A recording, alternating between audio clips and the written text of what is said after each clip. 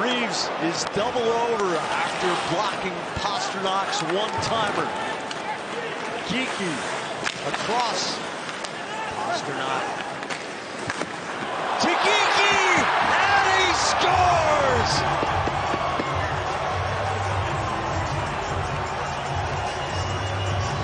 Boston Bruins, there was the one chance Nylander to Bertuzzi in tight, but other than that, Boston dominated the shorthand, and they should have scored. They had great opportunities, and then they come right back after they get it back on 5-on-5. A one-timer by Pastrnak that takes Reeves out of action. Nylander comes on the ice, but Boston still has possession in the offensive zone. Pastrnak, the threat of that shot, everybody's hunting for a shorty.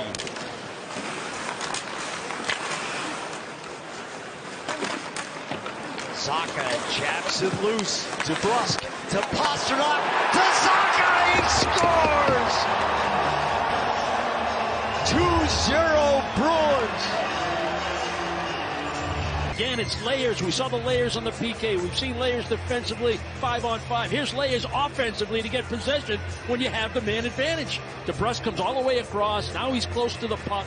He doesn't have a lane to the net. He wisely does possession down below the goal line. And as DeBrusk drives through, that's going to open up for Pavel Zacha, who comes off the boards. He gets between the hash marks. He delays a little bit. Inside the line.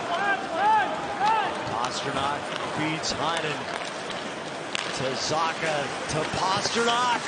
Tries the short side, tries the wraparound, and Zacha scores his second.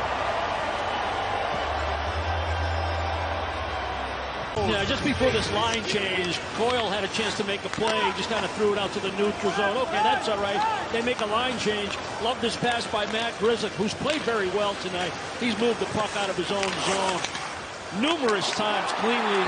He makes an aerial pass to David Pastrnak, and Pastrnak moves it. Headman the puck, gain the offensive zone.